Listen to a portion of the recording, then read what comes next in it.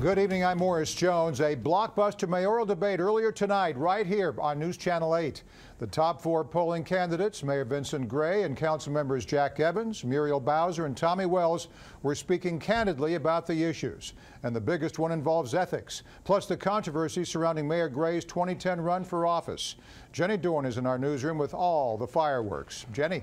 Well, Morris, it was a spirited battle, a chance to let the candidates go head to head, and they didn't hold back. Mr. Gray, don't switch this to us. Muriel Bowser is not the subject of the U.S. Attorney. Well, you're the subject of this debate. You are the subject of the U.S. Attorney. You are part of this. Mayor Vincent Gray is getting grilled. The mayor is under this cloud. There's no question that Vince Gray was elected with a corrupt campaign. But Gray is firing back, saying he's the victim of a scandal steeped in lies. I have made it clear, Bruce, I didn't do anything. Just days ago, wealthy businessman Jeffrey Thompson pleaded guilty to conspiracy. Pay to play in the district. He admitted masterminding a shadow campaign for Gray's 2010 run for office.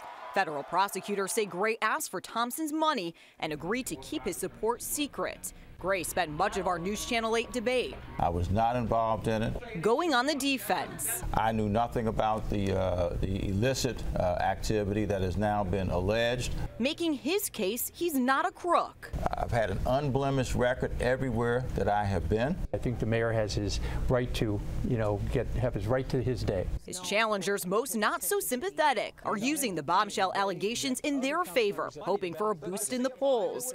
But judging by this debate, it looks like the fireworks will continue straight up to Election Day. You see what happens a lot, that people who are supposed to be leaders are pointing their fingers at each other. That's not what the residents of the District of Columbia want. They want leadership. And each of the candidates say they're ready to lead. Now, other hot topics tonight were education, speed cameras, and controversy in the fire department. If you missed this evening's mayoral debate, you can catch a replay tonight at 11 and Friday afternoon at 1. We will also have the entire debate on our website, news8.net. Morris. All right, thank you, Jenny. Meantime, some of Mayor Gray's other challengers are using the fallout from the Jeffrey Thompson guilty plea to their advantage. Vincent Orange, Carlos Salin, Rita Jo Lewis, and Andy Shalal participated in a debate Wednesday on our News Talk program. The corruption scandal surrounding Mayor Gray's 2010 campaign was the hot topic. Vincent Orange says he expects the investigation to play out sooner rather than later. I believe that the mayor will make a decision, and he will make a decision real soon, because I believe that there are conversations now going on with the U.S. Attorney and Mr. Gray's legal team. That is the process.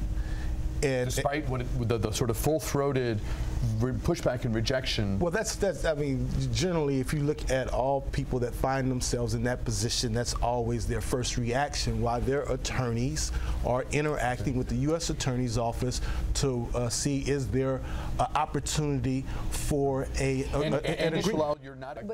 In case you missed it, you can watch Wednesday's full debate online at news8newstalk.com.